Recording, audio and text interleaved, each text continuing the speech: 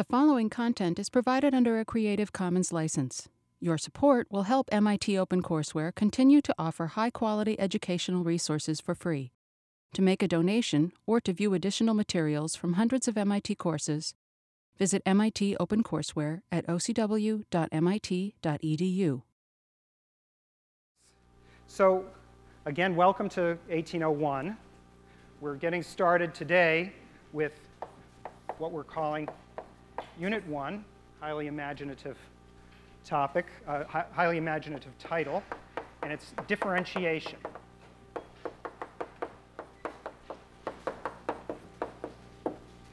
So let me first tell you briefly what's in store in the next couple of weeks.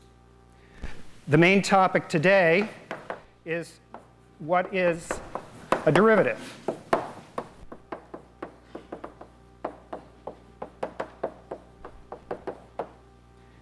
And we're going to look at this from several different points of view. And the first one is the geometric interpretation. And that's what we'll spend most of today on. And then we'll also talk about a physical interpretation of what a derivative is. And then there's going to be something else which I guess is maybe the reason why calculus is so fundamental and why we always start with it in most science and engineering schools, which is the importance of derivatives of this to all measurements. So that means pretty much every place. That means in science, in engineering, in economics, in political science, etc. Polling, lots of commercial applications, just about everything. Now, so that's what we'll be getting started with. And then there's another thing that we're going to do in this unit, which is we're going to explain how to differentiate anything.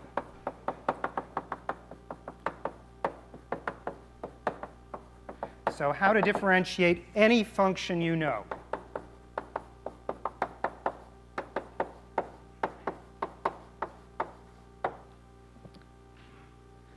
And that's kind of a tall order, but let me just give you an example. If you want to take the derivative, this we'll see today as the notation for the derivative of something, of some messy function like e to the x arctan of x, we'll work this out by the end of this unit. All right? So anything you can think of, anything you can write down, we can differentiate it. All right, so that's what we're going to do. And today, as I said, we're going to spend most of our time on this geometric interpretation. So let's begin with that. So here we go with the geometric interpretation of derivatives. And what we're going to do is just ask the geometric problem of finding the tangent line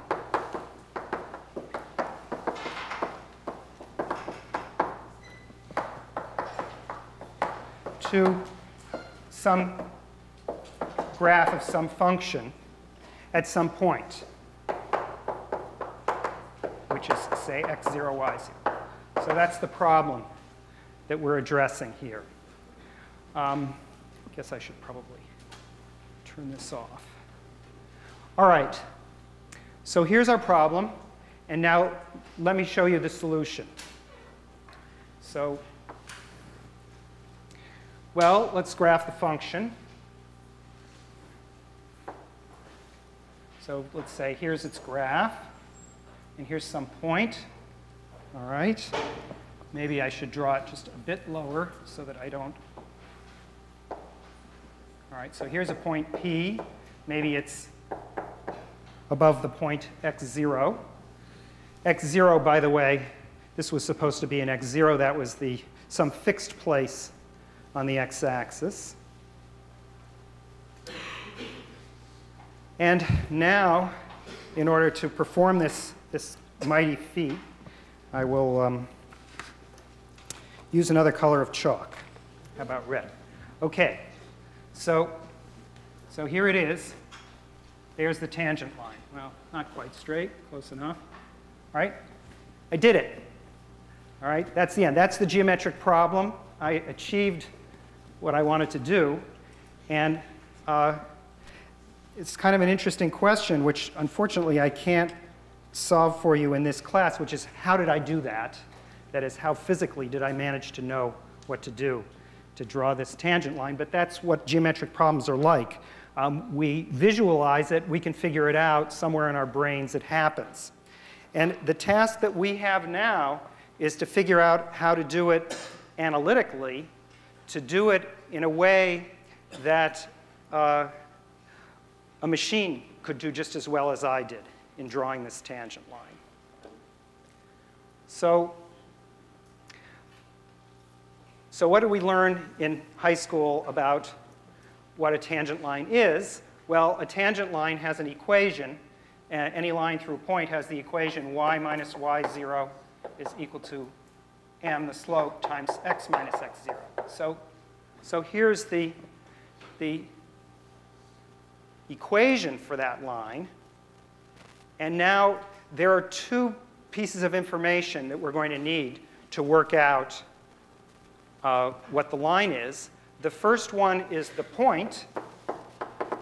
That's that point P there. And to specify P, given x, we need to know the level of y, which is, of course, just f of x0.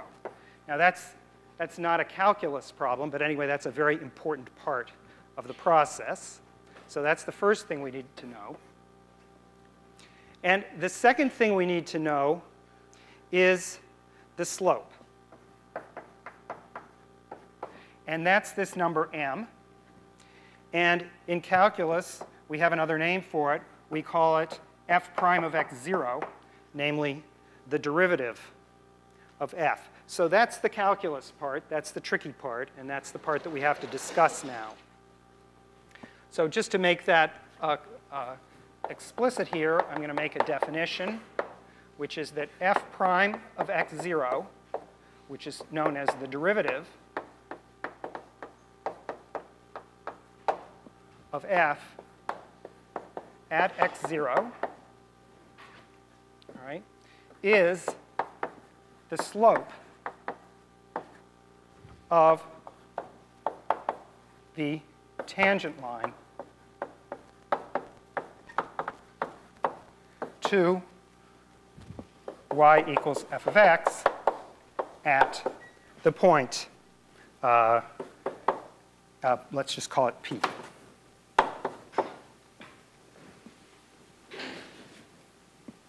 All right? So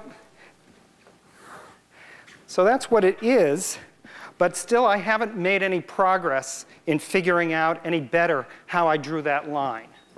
So I have to say something that's more concrete because I want to be able to cook up what these numbers are. I have to figure out what this number m is.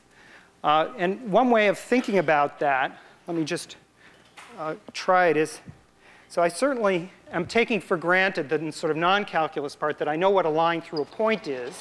So I know this equation. But another possibility might be, this line here. How do I know? Well, unfortunately, I didn't draw it quite straight, but there it is.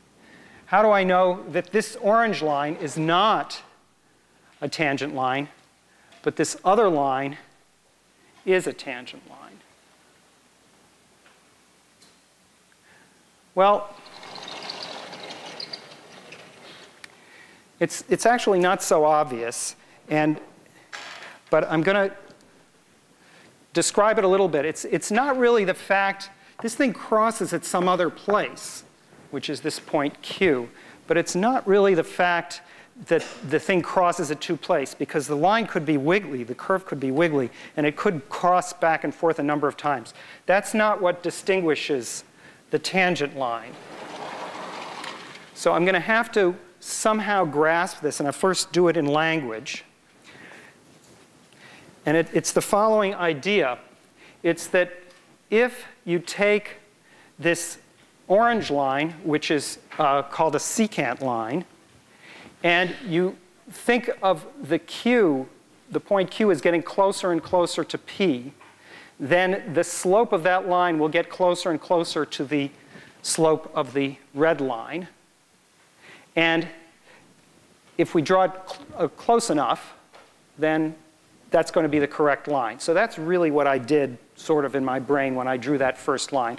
And so that's the way I'm going to articulate it first now. So the tangent line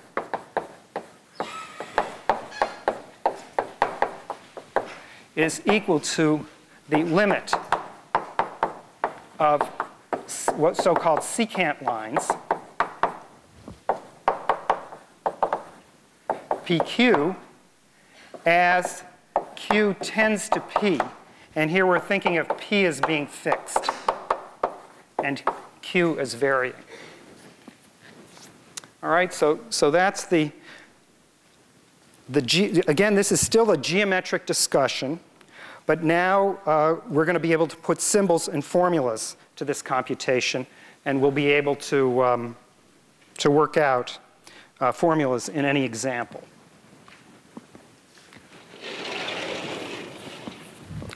So let's do that. So first of all, I'm going to write out these points P and Q again. So maybe we'll put P here and Q here. And I'm thinking of this line through them. I guess it was orange, so we'll leave it as orange. All right. And now I want to compute its slope. And so this gradually, we'll do this in 2 steps, and these steps will introduce us to the basic notations which are used throughout calculus, including multivariable calculus, across the board. So the first notation that's used is, you imagine here's the x-axis underneath, and here's the x0, the location directly below the point P. And we're traveling here a horizontal distance, which is denoted by delta x. So that's delta x, so-called. And we could also call it the change in x. All right, so that's one thing we want to measure in order to get the slope of this line PQ. And the other thing is this height. So that's this distance here, which we denote delta f, which is the change in f. And then the slope is just the ratio delta f over delta x. So this is the slope of the secant.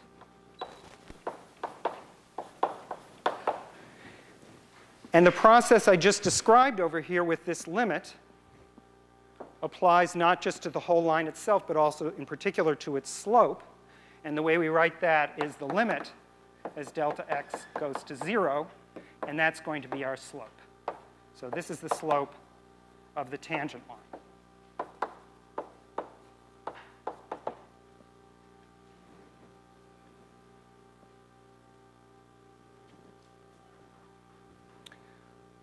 Okay, now this is still a little general, and I want to work out a more usable form here. I want to work out a better formula for this. And in order to do that, I'm going to write delta f, the numerator, more explicitly here, the change in f. So remember that the point P is the point x0, f of x0. All right, that's what we got from our formula for the point. And in order to compute these distances, and in particular the vertical distance here, I'm going to have to get a formula for q as well. So if this horizontal distance is delta x, then this location is x0 plus delta x. And so the point above that point has a formula, which is x0 plus delta x, f of, and this is a mouthful, x0 plus delta x.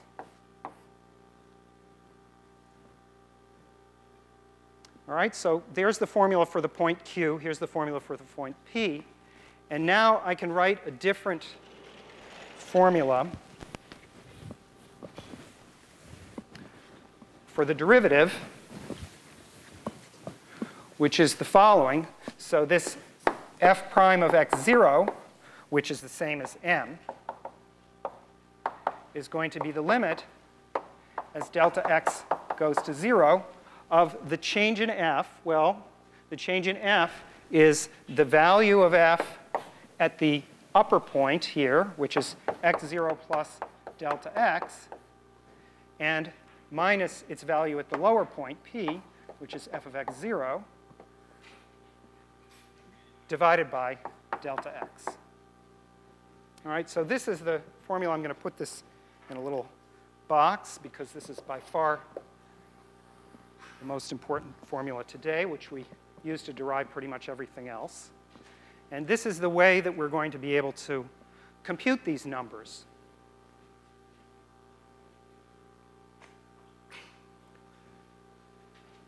So let's do an example.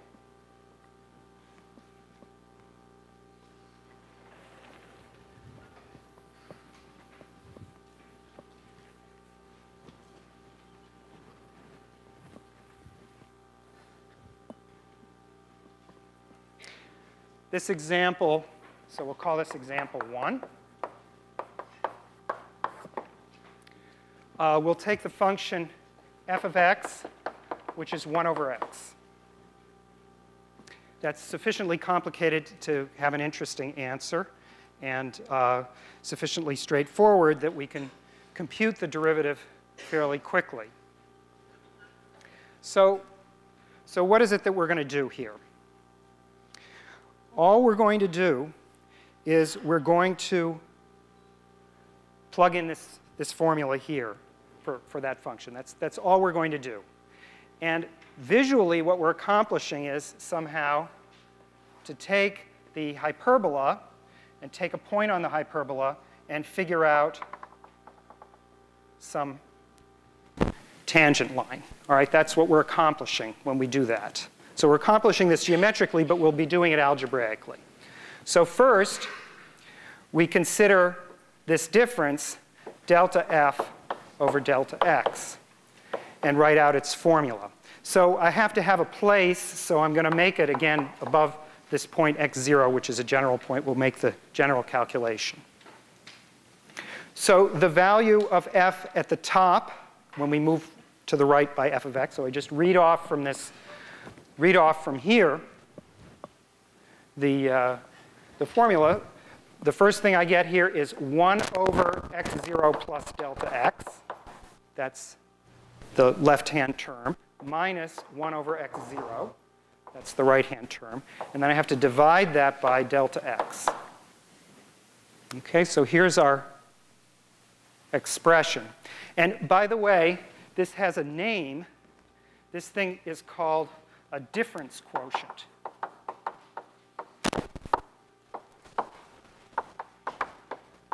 It's pretty complicated because there's always a difference in the numerator, and in disguise the denominator is a difference because it's the difference between the value on the right side and the value on the left side here. Okay, so now we're going to simplify it by some algebra. So let's just take a look. So this is equal to, let's continue on the next level here. This is equal to 1 over delta x times, now all I'm going to do is put it over a common denominator. So the common denominator is x0 plus delta x times x0. And so in the numerator, for the first expression, I have x0. And for the second expression, I have x0 plus delta x. So this is the same thing as I had in the numerator before, factoring out this denominator. And here I put that numerator into this more amenable form. And now there are two basic cancellations. The first one is that x0 and x0 cancel. So we have this.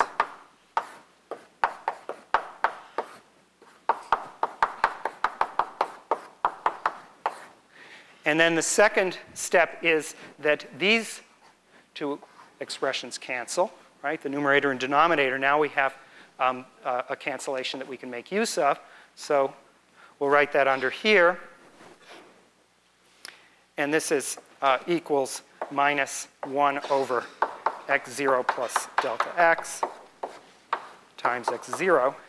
And then the very last step is to take the limit as delta x tends to 0. And now we can do it. Before we couldn't do it. Why? Because the numerator and the denominator gave us 0 over 0. But now that I've made this cancellation, I can pass to the limit. And all that happens is I set this delta x equal to 0, and I get minus 1 over x0 squared. All right, so that's the answer. All right, so in other words, what I've shown, let me put it up here, is that f prime of x0 is minus 1 over x0 squared.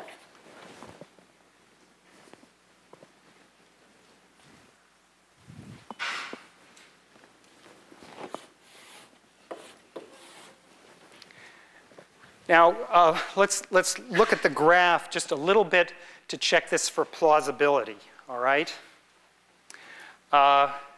What's happening here is, first of all, it's negative, right? It's less than 0, which is a good thing. You see that slope there is negative.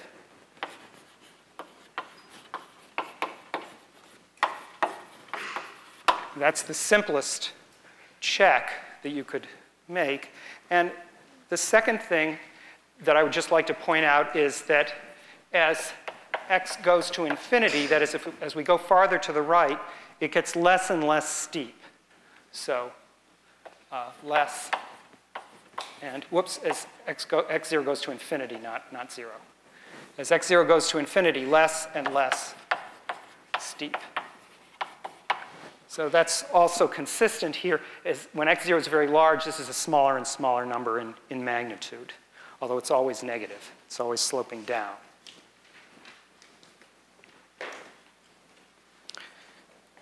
All right. So I've managed to fill the boards, so maybe I should stop for a question or two. Yes?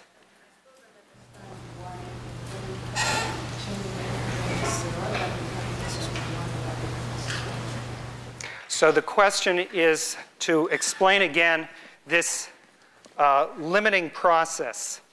So the formula here is we have basically two numbers. So in other words, why is it that this expression, when delta x tends to 0, is equal to minus 1 over x0 squared? Let me illustrate it by sticking in a number for x0 to make it more explicit. All right? So for instance, let me stick in here for x0 the number 3. Then it's minus 1 over 3 plus delta x times 3. That's the situation that we've got. And now the question is, what happens as this number gets smaller and smaller and smaller and gets to be practically 0? Well, literally what we can do is just plug in 0 there. Then you get 3 plus 0 times 3 in the denominator, minus 1 in the numerator. So this tends to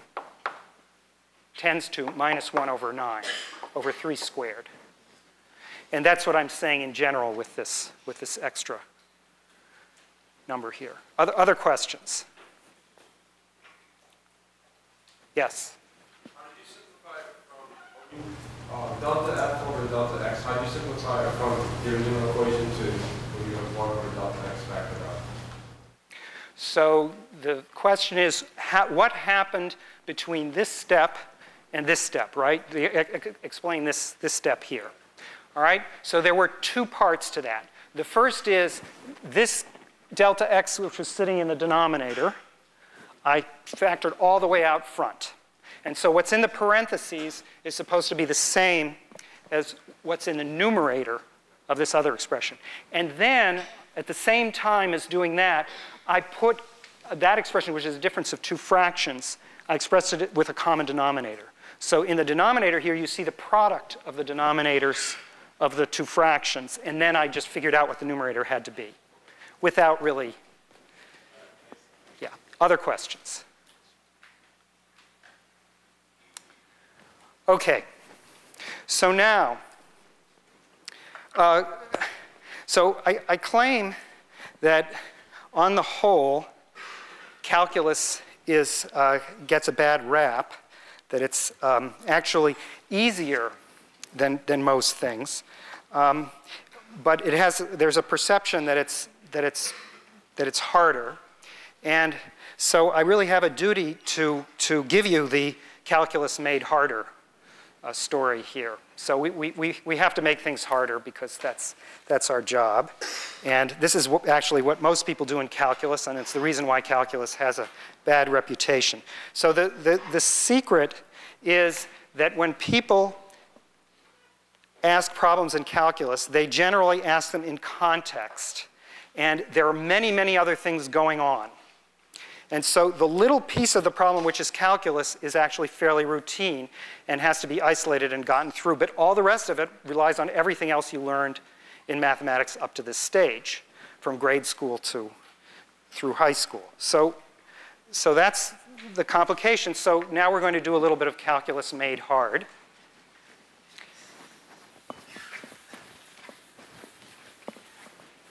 By talking about a word problem. Now, we only have one sort of word problem that we can pose because all we've talked about is this geometry point of view. So far, those are the only kinds of word problems we can pose. So what we're going to do is just pose such a problem. So find the areas of triangles enclosed by the axes and the tangent to y equals 1 over x. OK? So that's a geometry problem. And let me draw a picture of it. It's practically the same as the picture for example 1, of course. So we'll only consider the first quadrant. Here's our shape. All right, it's the hyperbola. And here's maybe one of our tangent lines, which is coming in like this. And then we're trying to find this area here. All right, so there's our problem. So why does it have to do with calculus? It has to do with calculus because there's a tangent line in it. And so we're going to need to do some calculus to answer this question. But as you'll see, the calculus is the easy part. So let's get started with this problem. First of all, I'm going to label a few things. And one important thing to remember, of course, is that the curve is y equals 1 over x. That's perfectly reasonable to do. And also, we're going to calculate the areas of the triangles. And you could ask yourself, in terms of what? Well, we're going to have to pick a point and give it a name. And since we need a number, we're going to have to do more than geometry. We're going to have to do some of this analysis, just as we've done before. So I'm going to pick a point. And consistent with the labeling we've done before, I'm going to call it x0, y0. So that's almost half the battle. Having notations, x and y for the variables, and x0 and y0 for the specific point.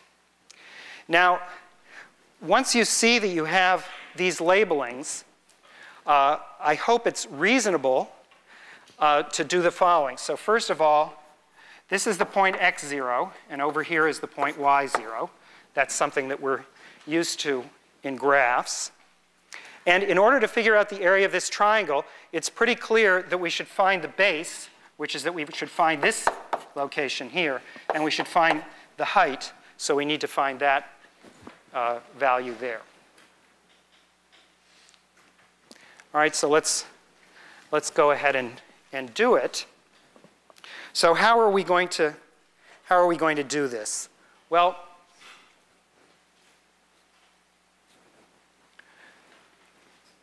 so let's just take a look.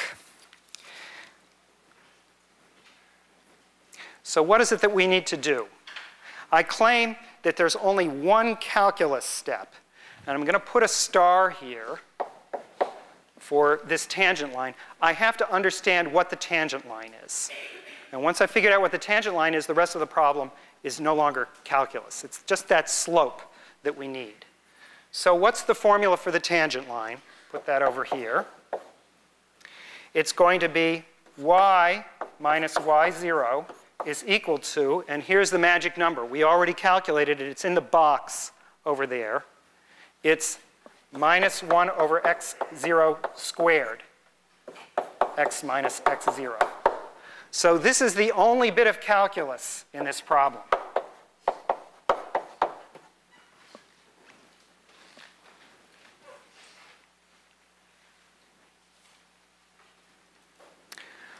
But now we're not done.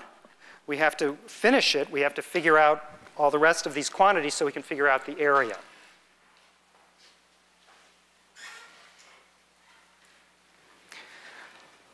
All right. So how do we do that?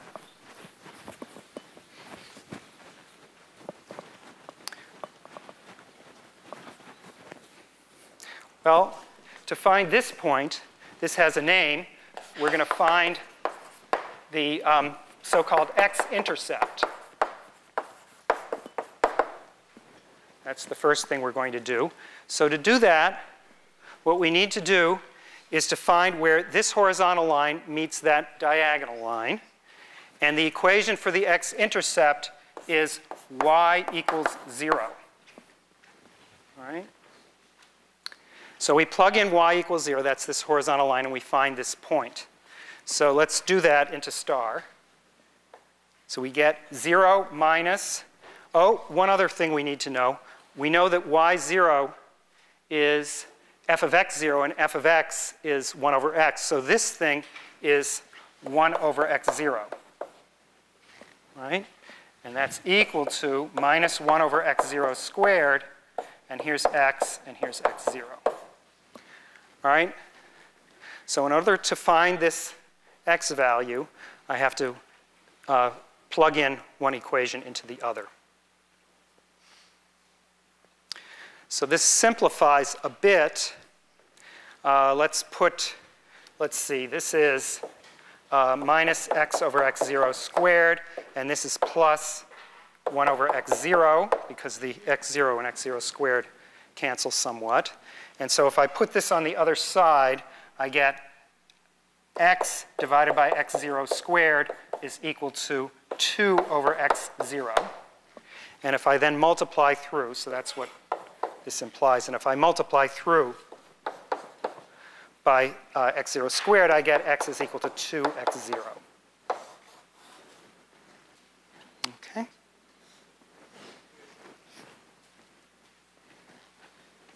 Okay, so I claim that this point we've just calculated, it's 2x0.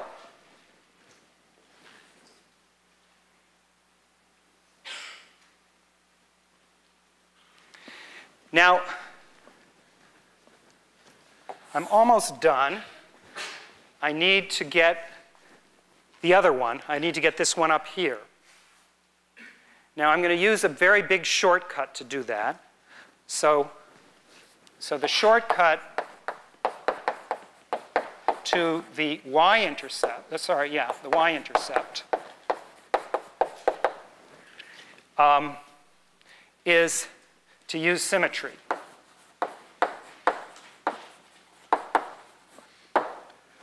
All right, I claim I can stare at this, and I can look at that, and I know the formula for the y-intercept. It's equal to 2y0. All right, that's what that one is. So this one is 2y0. And the reason I know this is the following. So here's the symmetry of the situation, which is not completely direct. It's a kind of mirror symmetry around the diagonal. It involves the exchange of xy with yx. So trading the roles of x and y. So the symmetry that I'm using is that any formula I get that involves x's and y's, if I trade all the x's and replace them by y's, and trade all the y's and replace them by x's, then I'll have a correct formula on the other way. So if everywhere I see a y, I make it an x, and everywhere I see an x, I make it a y. The switch will take place. So why is that? That's because that's just an accident of this equation. That's because, so the symmetry explained.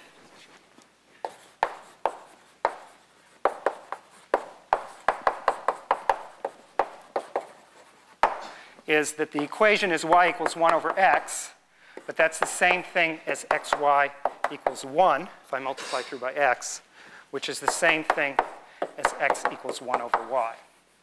So here's where the x and the y get reversed. Okay, now if you don't trust this explanation, you can also get the y-intercept by plugging x equals 0 into the equation star. Okay? We plugged y equals 0 in, and we got the x value. And you could do the same thing analogously the other way.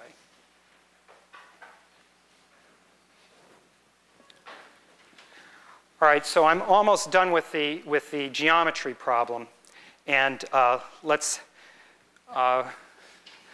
finish it off now.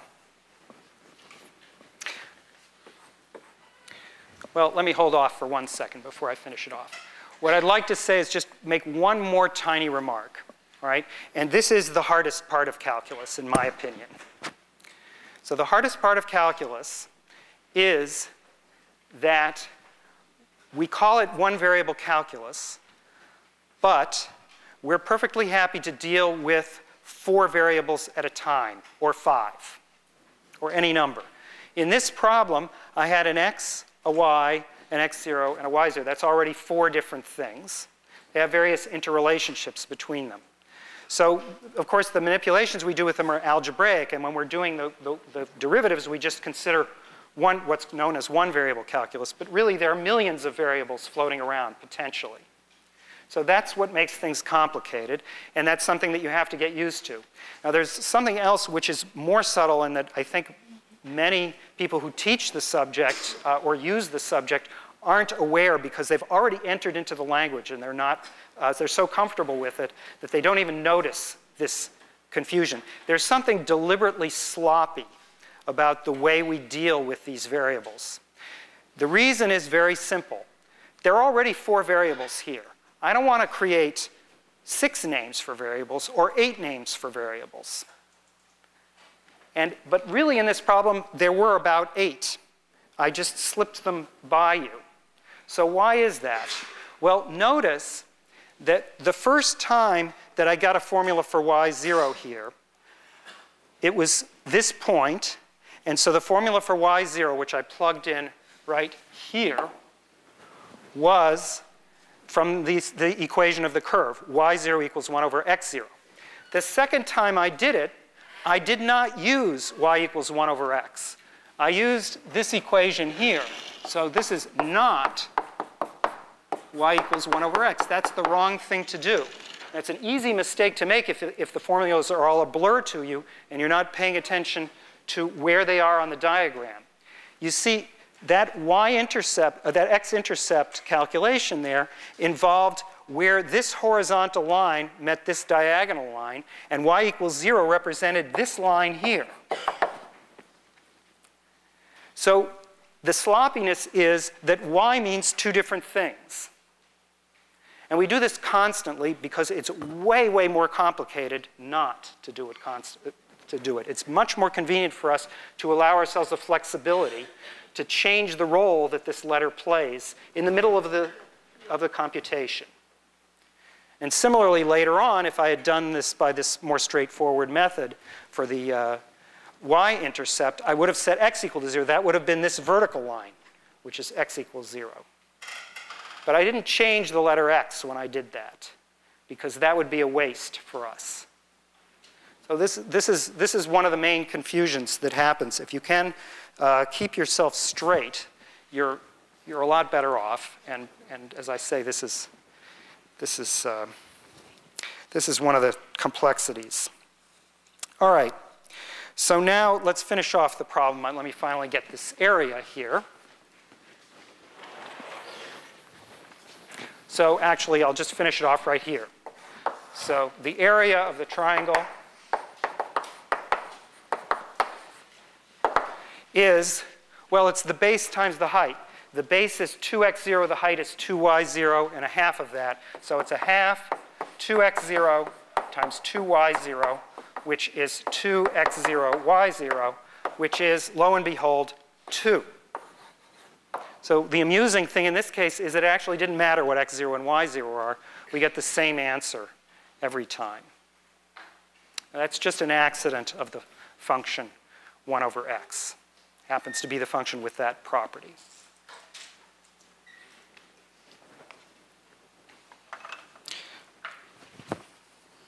All right. So we still have more business today, some serious business. So let me continue. So first of all, I want to give you a few more notations.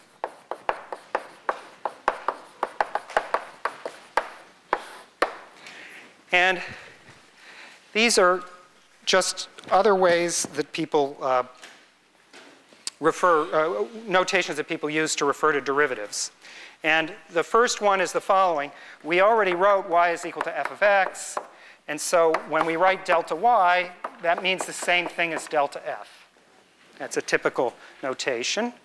And previously, we wrote f prime for the derivative. So this is Newton's notation for the derivative. Okay? But there are other notations, and one of them is df dx, and another one is dy dx, meaning exactly the same thing. And sometimes we let the function slip down below, so that becomes d by dx of f, or d by dx of y. So these are all notations that are used for the derivative, and these were initiated by Leibniz. And these notations are used interchangeably, sometimes practically together. They both turn out to be extremely useful. This one omits, notice that this thing omits the underlying base point, x0. That's one of the nuisances. It doesn't give you all the information, but there are lots of situations like that where people leave out some of the important information. You have to fill it in from context. So that's another couple of notations. So now I have one more calculation for you today. I carried out this calculation of the derivative of the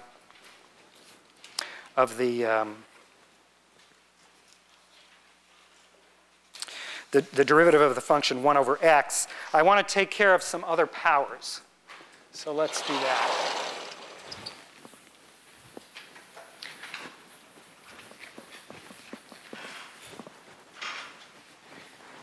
So example 2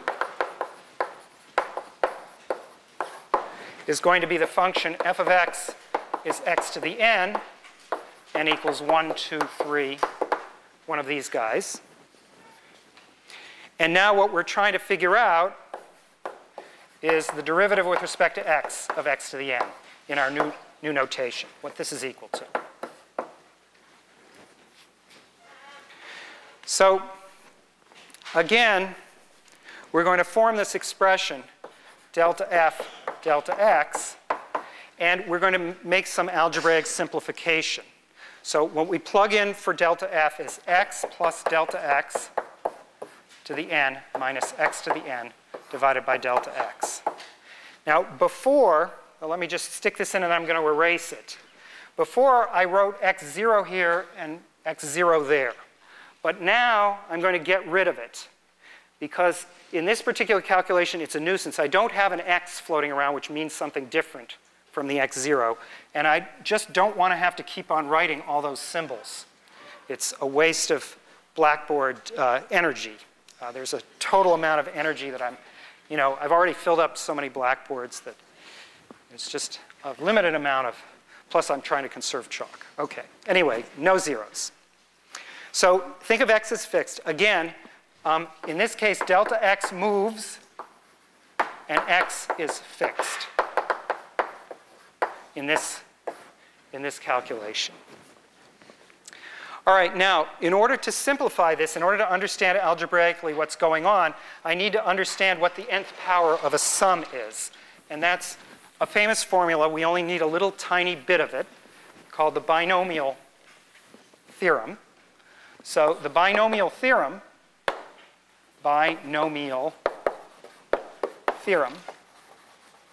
which is in your text and explained in an exercise, says, in an appendix, sorry, says that if you take the sum of two guys and you take them to the nth power, that of course is x plus delta x multiplied by itself n times. And so the first term is x to the n. That's when all of the n factors come in. And then you could have this factor of delta x and all the rest x's. So at least one term of the form x to the n minus 1 times delta x. And how many times does that happen? Well, it happens when there's a factor from here, from the next factor, and so on and so on and so on. There's a total of n possible times that happens. And now the great thing is that with this alone, all the rest of the terms are junk that we won't have to worry about. So to be more specific, the junk, there's a very careful notation for the junk. The junk is what's called big O of delta x squared. What that means is that these are terms of order, so with delta x squared, delta x cubed, or higher. Right, that's how. Very exciting, those higher order terms. Okay, so this is the only algebra that we need to do, and now we just need to combine it together to get our result. So now I'm going to just carry out the cancellations that we need.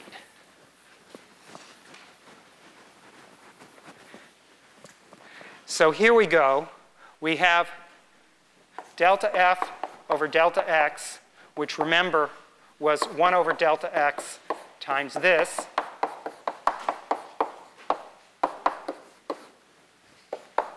which is this, times, now this is x to the n plus n x to the n minus 1 delta x, plus this junk term,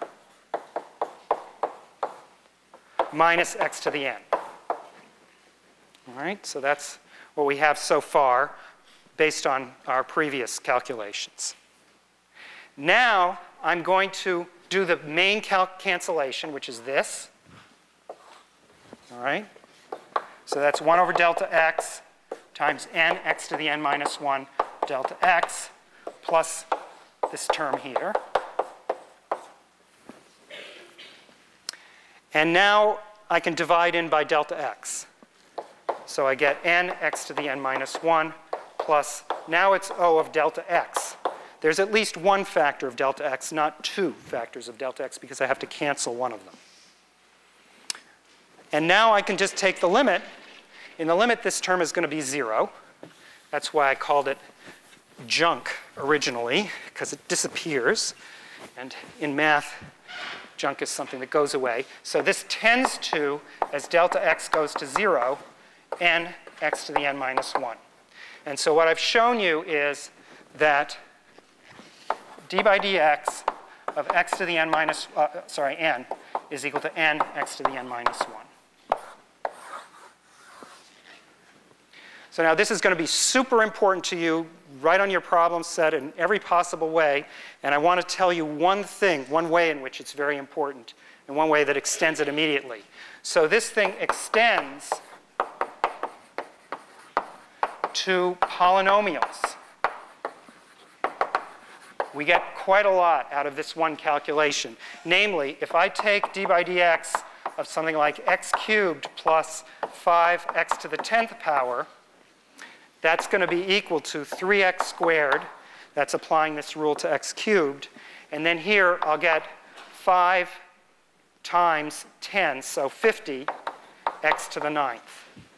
So this is the type of thing that we get out of it. And we're going to make more hay with that next time.